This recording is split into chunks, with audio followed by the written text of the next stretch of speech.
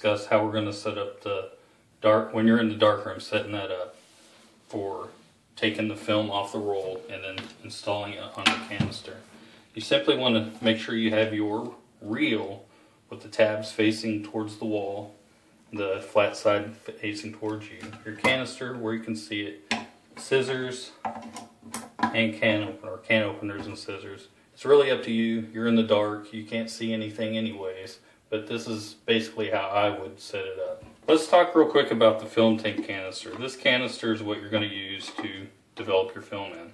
As you can see, it has a lid. It has a siphon that you can pour your liquids into, which still enables you to keep a light tight space for your film. You can take that off, just simply twist and turn, and inside you'll see your canisters, your film reels. You can take those out and you have two. Now, depending on the size of film, you may only be able to get one in here. If you're using 120, you can only develop one 120. 55, same. 35, you can develop both at the same time. You just simply take it apart, and there you go. Dark room, there's no light, absence of light. You have your roll of film in hand. You have your can opener. You're going to take the can opener and open from this end, which is the bottom, and this is the top. This spool right here, I have one for demonstration purposes, is the top part of the reel that holds the film inside the canister. So what you're going to want to do is firmly grasp your film roll with one hand, your can opener in the other. Take the rounded end, put it on top, make sure the tooth or the cleat connects with the bottom of the lip. You're going to firmly pull up. You're going to take it off. With that firmly off, you can push that reel out, and there's your film. Next, we're going to load the film onto the reel. This reel is what you're going to use to develop or process the film with. As you can see, there are two tabs on both sides of the reel. One side's flat and then arrows out. And then there are two ball bearings. The purpose of these ball bearings is to catch the groove, these little notches in the film. Okay? To note, when you get ready and you're in the dark room because you can't see, it's best to orientate the reel with these two tabs, these arrows facing away from you towards the wall, so that way you can put the film in. And I'll demonstrate that here shortly. As you can see, your reel can come apart. This is so you can accommodate larger format film, so 120, 55, and 35 millimeter films with each notch. And there's corresponding notches on the adjacent side. Just simply put in one, and there you go. That's 120. And you go to the middle one, and there's 55. Pull it back out, and there's your smallest one for a 35 millimeter. When you're in the dark room, after you've removed the film from the canister, you want to cut this tab off right here.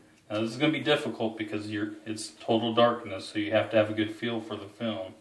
What I normally do is I put this in towards my hand so I can feel it, and I'll move my fingers up ever so slightly. Take my scissors, I'll just cut the top part off. Once you have that part off, you can proceed to load the film into the canister. Now this is easier than it looks. Most people get frustrated because they can't find it, mainly because they have it orientated the wrong way. If you have proper orientation, this goes relatively simple. With one hand, you hold the left side or the right side, depending on your preference, and you just slide the film in. With the other hand, you may have to feed it a little. The film wants to just run free on you. It's okay to let it drop just a little bit. Don't let it hit the floor or anything as it can scratch and thus damage the film. But you do want to hold it if you can. If not, let it dangle, it's alright. And then rotate the opposite side. Firmly hold one side, rotate in the other.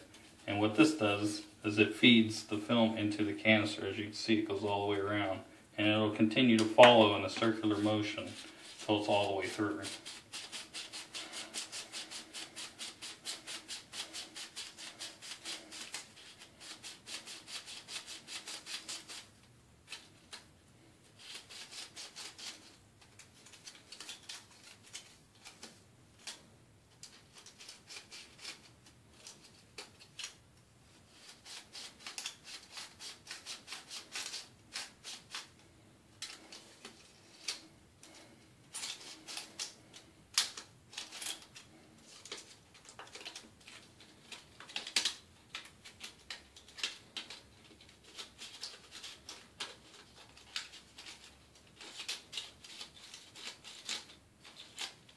When you get down to the end, you're going to have a little tab where the film is attached to the bottom reel. Take your scissors and just cut that end off, and then finish moving it into the canister.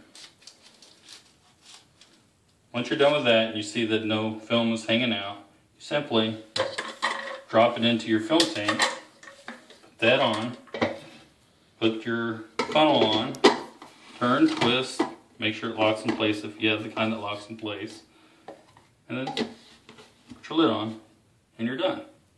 The next step is to take it and pour your chemicals in it and process your film.